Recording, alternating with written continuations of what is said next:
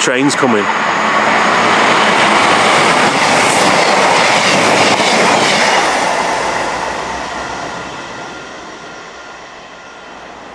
Good morning, Bimblers, and you join me at Urmston Station for a very special set of Bimbles that I'm calling Morrissey's Manchester. It's all based on a book by Phil Gattenby called Morrissey's Manchester. My copy's a little bit out of date these days. It was published in 2004, and there's a revised edition from 2009, but that's out of date now as well. So I thought we'd do a set of Bimbles showing all the locations in the book and how they look nowadays.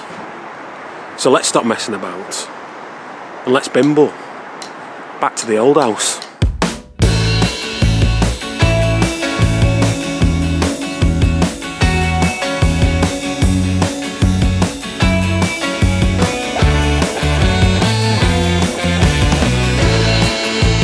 Minimal forces that grew magnetically brought me to you. Visions that cut through the cold to my heart.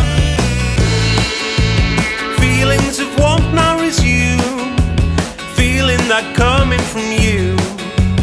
Bursting to blow at the seams of my heart. As if this was love that I felt. Falling for somebody else. Taking my eyes from the ground, turning my heart upside down. As if this could change all the past, fixing the bruise from the last time that I felt anything. As if this was love that I felt, as if this was somebody else.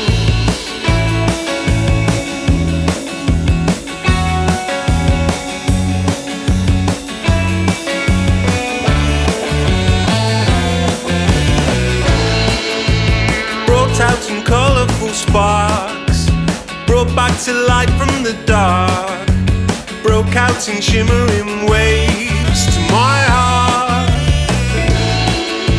Sepia tint but the same, familiar in simplified ways, broke down the lily white scars to my heart. As if this was love that I felt, falling for somebody else, taking my eyes from the ground, turning my heart upside down. As if this could change all the past, fixing the bruise from the last time that I felt anything. As if this was love that I felt, as if this was somebody else.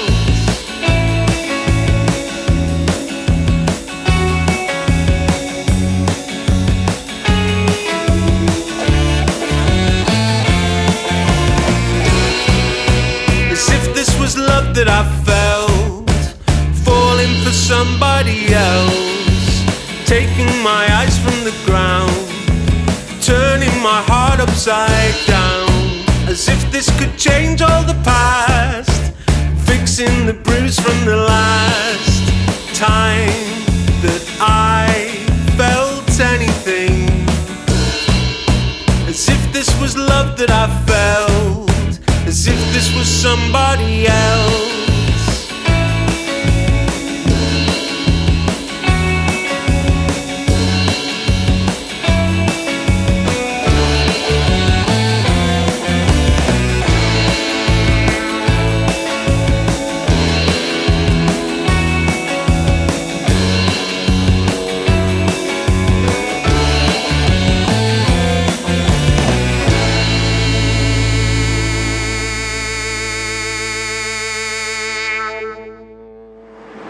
And so we reach King's Road here in Stretford, and at 384 King's Road in Stretford you'll find the childhood home of Stephen Patrick Morrissey. That's where he would have started his New York Dolls fan club and wrote into the NME to tell him how good Kimono My House was by Sparks. And it's at that same front door that Johnny Marr would have knocked and asked Morrissey did he want to start a band and go down in British musical history.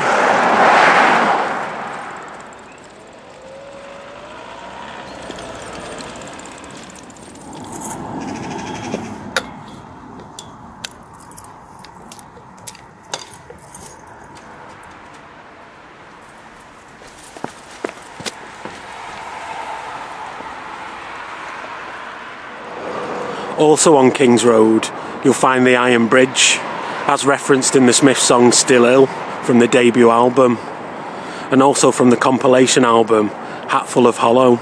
That's my favourite version. It's from a John Peel session from September 1983. Under the Iron Bridge we kissed. Let's bimble.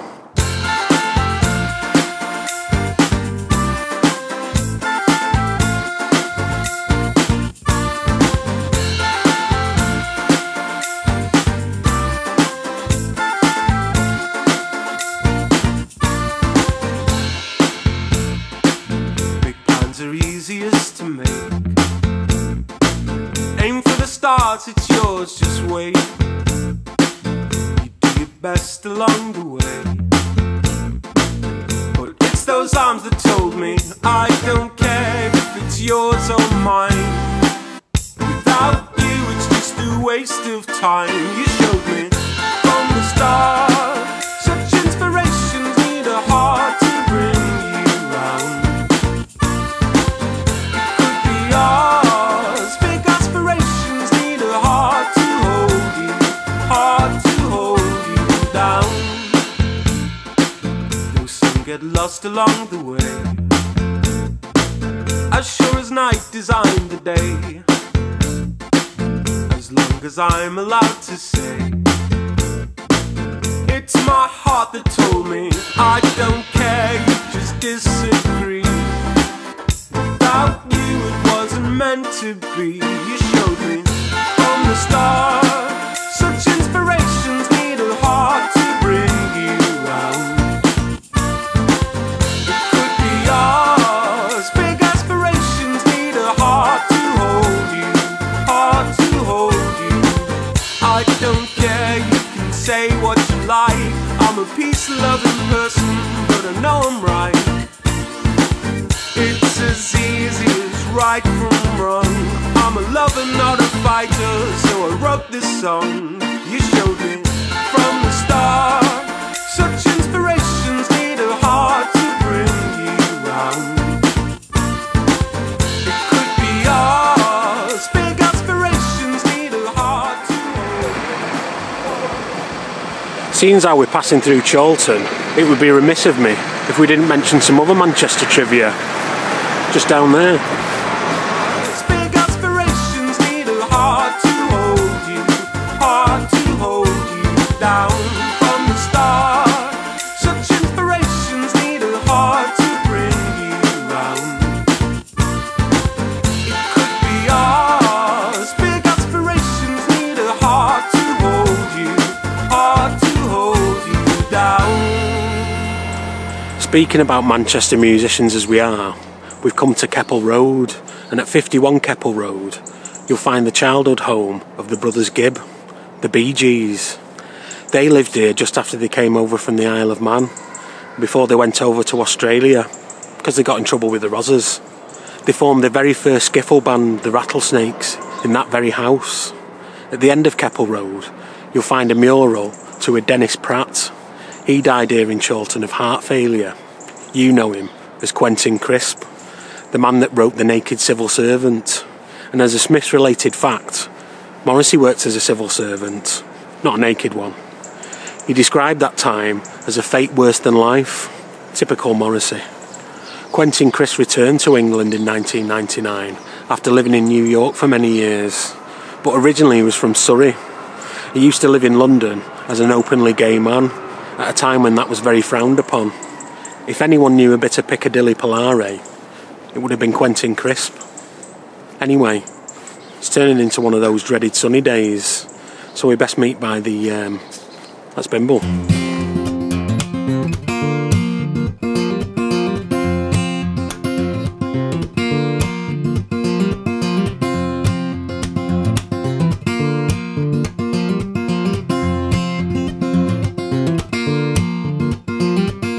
Maybe it didn't work at the time, maybe it never did.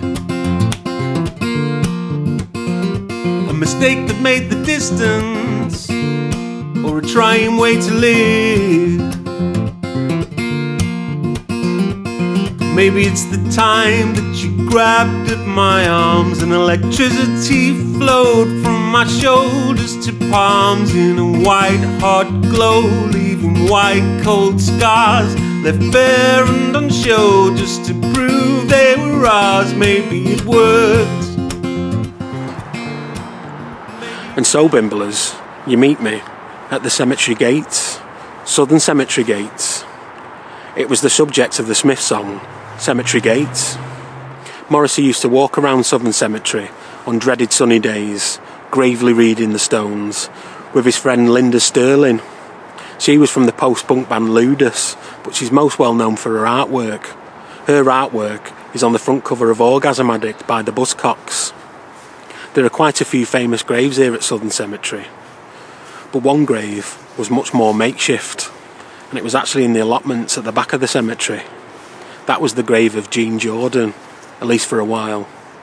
Jean Jordan was picked up in 1977 by a man in a Ford Corsair and taken to the back of the allotments and killed with a ball-peened hammer.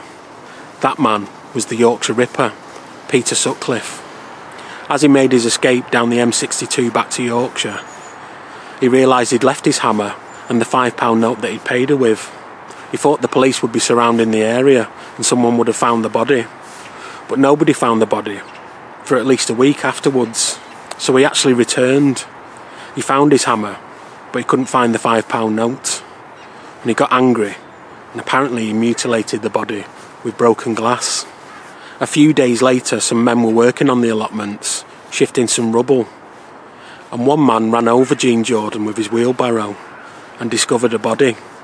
That man's name was Bruce Jones, but you'll know him best as Coronation Street's Les Battersby. The police found the purse and the £5 note, and eventually that's how they caught the Yorkshire Ripper. There are actually some famous graves within the cemetery though. The grave of L.S. Lowry, who did all of his beautiful paintings, and the grave of Daniel Adamson, the managing director of the Manchester Ship Canal Company. You also have the grave of Tony Wilson of Factory Records fame and Granada TV. And the grave of Rob Gretton, that's the manager of Joy Division and New Order, as well as their producer, Martin Hannett, wasn't actually able to find his grave. I'd like to say that we were going somewhere more cheerful, Bimblers, after we've been in the cemetery for so long. But we're off to bedsit land. Let's bimble. Or maybe it's the time that you closed both your eyes and you pouted your lips as you waited for mine in the soft red glow of your soft cold arms. Serotonin burns holes through my veins, to my heart. Maybe it worked, maybe it never did, maybe it never was quite like how it is. Maybe it's the time that I wanted to say that my limbs won't move more than 2 feet away from your day glow side, luminescent sparks. I could burst into flames from one beat from your heart. Maybe it worked, maybe it never did, maybe it never was quite like how it is. Maybe it worked, maybe it never did, maybe it never was quite like how it is. And I quite like how it is.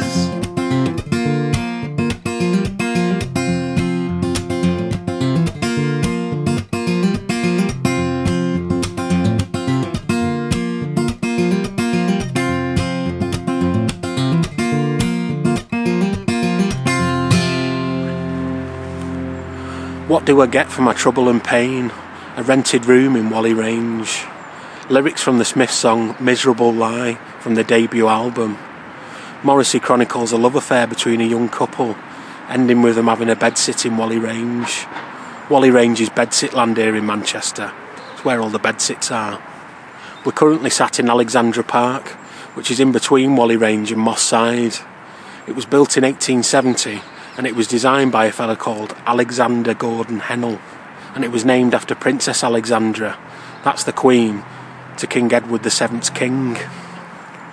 It used to be home to a collection of large cacti that was donated by a Charles Dara. Charles Dara made his money in lead foundries, and in his spare time he collected cacti. They used to be in their own special hothouse which had a coal boiler to keep the cacti warm. I like the word cacti, can you tell? The park became the centre of the community and a meeting place. In fact, Keir Hardie had one of the first Labour Party rallies here in Alexandra Park. On the 24th of October 1908, they had a demonstration for women's suffrage, where one of the demonstrators, Kitty Marion, set off a bomb which damaged the cacti house. Oswald Mosley, you know, the bad guy from Peaky Blinders, Britain's pound shop Hitler, he had a rally here in 1960 against immigration. But the Buzzcocks put all that right in 1978 because they had Rock Against Racism here in Alexandra Park. No doubt full of ruffians. Rusholme ruffians. And if you want to hear all about the Rusholme ruffians and a vicar in a tutu, you better tune into the next episode. These things take time.